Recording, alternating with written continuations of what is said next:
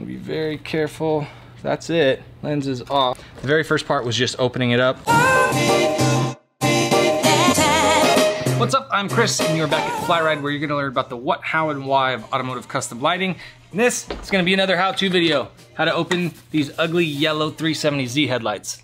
Let's dive right in. All right, one of the last videos I did was a Mazda RX-8, and I had the camera up all high and it looked like it was floating around. I don't know. You tell me, what do you like better? Up close and personal on the little vlog thing? Or does it help if it's way above and you get to see all that stuff? This one's gonna be up close and personal, so I hope you don't mind, but let's get close and personal.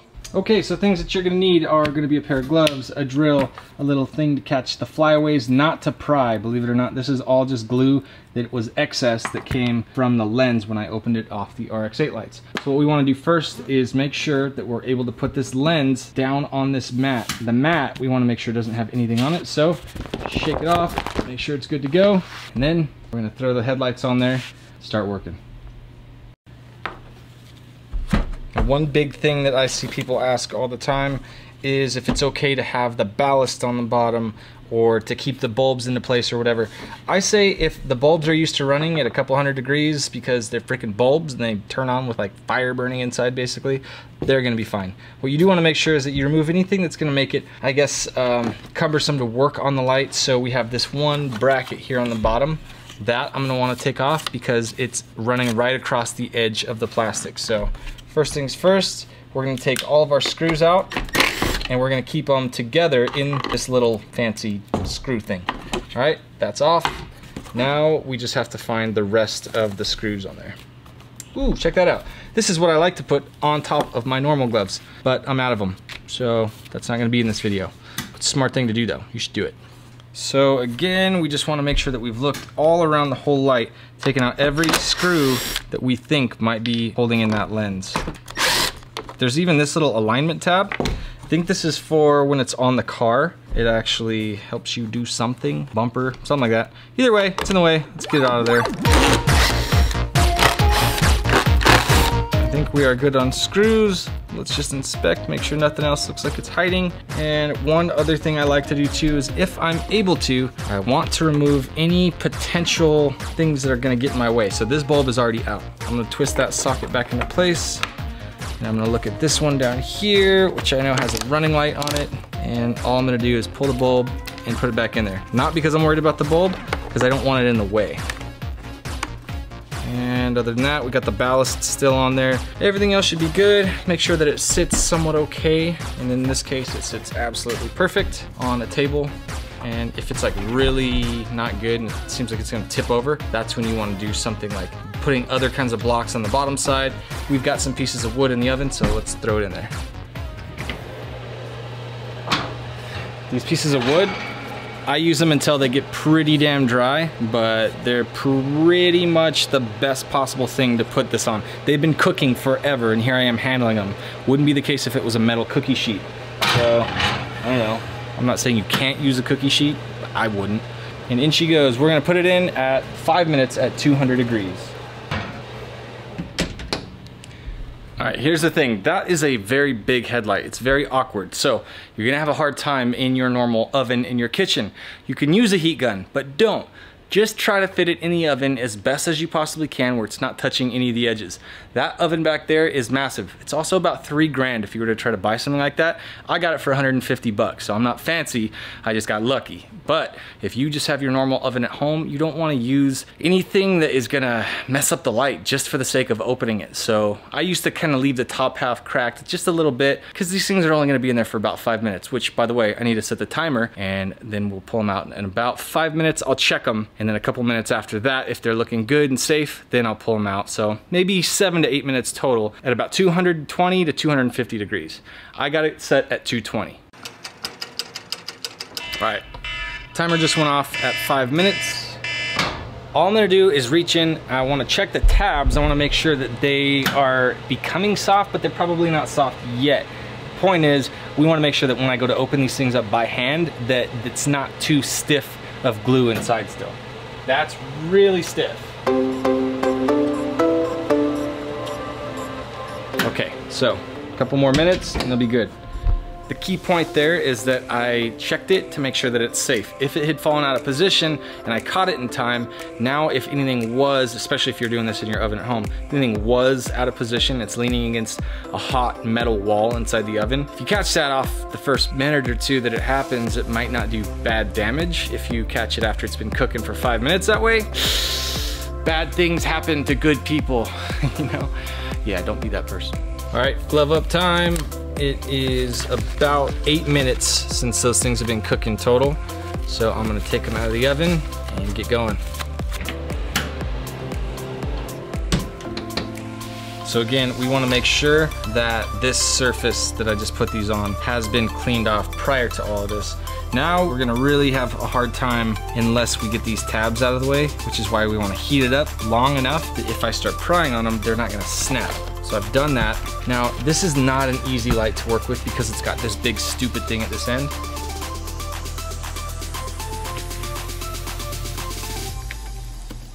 Here's another trick too. If you want to try your luck at this, you can actually put the edge of the light and wedge it down here. Now the base of it's going further down, see?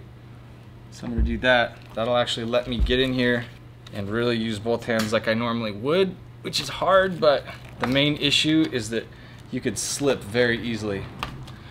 So that's all I managed to do right now, is to just get that very leading edge opened up. So now you have a couple options. You can continue working on the bottom side, which is what I'm gonna do.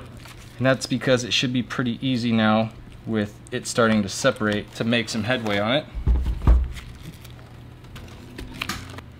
And now this is where it's gonna get a little trickier. This whole section right here is really in there good. So I'm just using muscle as much as I can to get in. I'm grabbing the front part of this little triangle section with one hand, and the other hand I'm grabbing right here. You don't want to grab one little thing and just yank on it because it could put too much pressure on that part and cause it to break. So this is actually going really well. I'm seeing the separation here. I'm gonna do the same thing as I'm doing right here up top now. And the reason for that is I want to see this whole section start to move forward a little bit. And you'll know that I'm doing a good job with that if you start seeing this gap open up further between the lens and the back of the light. So let's see. Gotta have something good that you can grab on. And right now I'm trying to grab like on the bottom side here, not just this big handle, because that'll rip off. And sure enough, I was able to create a lot more of a gap, and so we're looking good now. So this little tab right here is kind of buried, so when I was able to take the top lens and push it down this way, the bump that goes in that actually got pushed further down here, so now it will clear easily. If I go to lift on this, it's actually gonna slide right past, and sure enough, there it is, just past where that was. Before that, it was catching on this edge. Now it'll slip right past it easy. I'm gonna try to catch these little flyaways with just a regular flathead screwdriver. And as of right now, I've used no tools and we were able to do everything just fine. So definitely say no reason to be prying your way along this and creating all those problems for later, because when you go to reseal these things, you want them to be as tight as factory, but with a bunch of extra sealant. All right, so all these little flyaways, that's what you want your tool for, because you don't want that to touch your projector or any of this other stuff. It's all directly underneath where you're working, especially chrome, because like I've said in many other videos, getting any kind of glue on the chrome, which isn't actually chrome, it's aluminized plastic, will rub off the aluminum because it's a very thin layer. It's a really cool video that shows a lot of the steps that they use when they make OEM lights. And so we want to be very careful. That's it. Lens is off. Now I recommend just doing this or just running your finger along that. We want all of this stuff. But as you can see, this already has dirt that's seeped in there. All of that dirt means that the seal was not super good. So I'm gonna wanna make sure that I get all of this dirt pulled off, and then I'm gonna add a bunch of new sealant to the channel. So this little area all the way around where the headlight lens sits in there, that's what I'm talking about when I call it the channel. So if you can imagine, if you're taking something like a screwdriver and you're just prying down on this, it's creating all these bumps. Now the sealant doesn't have a nice flat surface to lay against. It's gonna have little air pockets in there. And if you've already got dirt that's seeping down into there and now it finds an air pocket, it might find a way directly through into the inside of the housing, and that is going to lead to lots of leaking. If you look at all this plastic in here right now, it looks good. These have never leaked inside. A lot of lights, the second that you open them up, there's all this dust and stuff in there. The projectors are all filthy, and that messes everything up. In this case, we're actually gonna take these projectors out. We're going to, not the projector necessarily, just the front half of it. I'm gonna swap the lens, I'm gonna put in a demon eye, we're gonna do a bunch of other modifications to it, and then it will have an etched lens when it's done. So the very first part was just opening it up, and now you've got the next step I will show, and after that, we'll do a further follow-up video later showing fun stuff. I will say this, these are very dirty. They're gonna have to be completely refinished. I opted to not get them refinished before we did the work. I wanna do it after all the custom work is done so that they don't have to be heated back up in the oven again. Right now, let's just take out all these internals and then I'll show you one other trick before the end of the video. Okay, so again, we wanna make sure that our surface is nice and soft. There's nothing on it, no debris, no weird stuff that'll mess up the lens even worse than it is. Just gonna take out these screws. We're gonna set the screws all together so that we don't lose anything we are gonna need for reassembly. Now, some of these screws, if you look, they're only in there to hold the internal pieces to the main bezel. Some of them are used to actually screw it to the lens. Just take out the ones that are screwing it to the lens and you'll be good to go. And another thing, take a look at that little piece of glue right there. You're gonna wanna go through and lay flat any glue that's sticking up so that it doesn't touch our lens when we go to take it out. Sometimes on headlights there's a lot of sealant, a lot of glue in there, and that makes a much bigger hurdle to have to get past. But in this case, it wasn't much, it wasn't bad at all. So I'm going to very carefully lift this lens out. Now we've got this. Now you can really see how bad that lens is. Check out that beauty. Perfect inside. So this is how good it looked inside of the lens, and the lens looked like crap. So if this was super clear, it would look like that. And when this is all modified and black and everything else and custom, we don't want to have that shining through yellow. So we're going to put this back on. Now here's something about this lens. This lens, yellow as it may be, is not damaged on the inside. So we never want to touch anything in there. If you want to clear it, if there's a little thing that you want to like buff out or whatever, you might find that there's a tiny little section that's cloudy, and so you want to like rub it with microfiber. If you do that, you're going to replace that little cloudiness with a bunch of little fine line scratches that you cannot get rid of. So for 9 out of 10 or 99 out of 100 people, I would say never ever ever do anything more on the inside lens than a very light rinse with water and soap, and don't use any sort of a cloth to wipe it at all. Just rinse it off, make sure it's all blowed dry and good to go before you mess with it again. The outside, we're gonna take that to somebody and have them go to town on it. So before we do, I want to protect the inside of this since it's all pristine. So I'm gonna set this lens back on there. Now here is a cool little tip for your DIY guys at home watching this. So if you want to do this to your car, but you don't have a lot of downtime because you use your car as a daily driver or something like that, you can do everything we did right now. You can remove this nice fancy little chrome bezel right there, start modifying it, do a bunch of cool stuff, and meanwhile, you can put the lights back on the car, you can reseal them, just do a quick reseal with like 4 minutes in the oven, push everything on there, and now you've got this. This is a headlight that has no internal bezel. It's really ugly, and it works perfectly. Low beams are fine, turn signal's fine, running light's fine, everything's good to go. So you can run that while you are modifying the inside. So let's say you want to take 2 weeks and paint, get everything perfect, which I recommend, especially at least 1 day for the paint to gas out so that it's not doing that and gas lifting off of the paint and then getting stuck to the inside of the lens. If you ever see that like rainbow weird hazy effect, not cute over time. That's because somebody painted something really quick, they put it back together, and all that gas got trapped inside. Don't do that. Just put your lights back together after everything's been done right. Take your time, make sure everything's good, and meanwhile you have a car to use. If you want to send your lights off to somebody else, don't rush them, because that's what they're doing. They're making sure that your headlights look dope, and just because you got a car show in 5 seconds from now doesn't mean that they should do a poor job. I'm just saying, all right? And it's not me, I'm not gonna do your lights. I'm showing you how to do it. Lastly, look at this beauty. In the light, I mean, this thing is pristine, it's perfect. Now, cool little thing about this light, it's actually cast out of clear plastic. which means this piece right here is clear on the front, and then the back part's painted. It's actually clear underneath that. It's actually clear all the way underneath this chrome, and I'm gonna strip that off and do something really special where we have a cool little effect of light shining up from the bottom and a cool little logo or something like that that we leave shining through.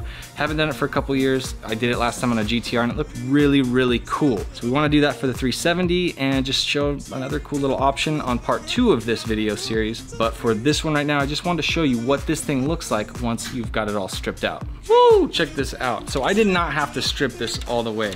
I could have just blasted it and then done paint on top, but I did all of the stripping on this that I could just show off what it looks like. It's kind of got a yellow tint to it, so it's not really, really cute, but you can do some things to make that look better. In my case, I don't really care too much. I'm just gonna pick a good little spot like right here, and I'm gonna put a logo on there, and then we're gonna paint it, and then we're gonna lift the logo. It will remain clear, and we'll backlight it with something. It's gonna look super cool. I'm excited, never seen it on a 370. I'm sure somebody's done it, but in any case, that's what kind of cool stuff is hiding under the surface. So, if you have crazy ideas and you want to try them out, it's best to do it yourself. And if you have a spare set of lights, that's even better. I don't think there's anything else I can put in this video of too much value for you, but if you have any questions specifically about this one, or if maybe your lights are clear and you don't know if they are, give me a shout. There's a lot of lights out there that are, and nobody knows about it.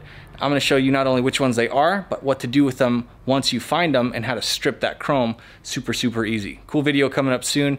Hope to see you guys there. Like always, guys, if I brought you any value with this information, subscribe to the channel. I'll get to show you all the new different things that we do to these lights, as well as to all sorts of other ones. Hit that bell notification icon so you don't miss any of those uploads. And if, like I said, this brought you any value whatsoever, or it was just enjoyable to watch, hit that like button for me. It makes a big difference to YouTube. It tells them that what I'm doing actually is helping anybody, and that anybody cares. And if you do care, comment below. Tell me what you learned, tell me what you want to learn, and we'll make more of that content for you.